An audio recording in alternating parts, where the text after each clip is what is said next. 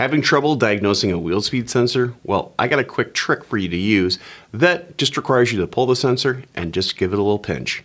Next. This video is sponsored by BCA Bearings, the #1 supplier of OE quality hub assemblies. Visit bcabearings.com for more information.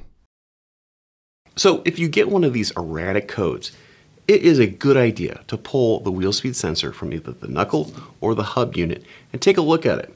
Measure the resistance and give it a pinch or a squeeze to see if the resistive value changes. This is typically a sign that internally something has failed. On the passive, it could be the coils going around the magnet.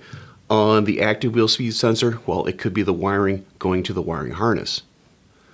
So what damaged the wheel speed sensor? Well, typically it's rust and corrosion in the bore that holds the wheel speed sensor. This rust can squeeze the wheel speed sensor itself and possibly hurt the internal components inside the wheel speed sensor. So there it is. Pull the sensor, give it a pinch, and measure the resistive value and make sure it stays constant. Because if it doesn't, well, these are internally damaged. I'm Andrew Markell. Thank you very much.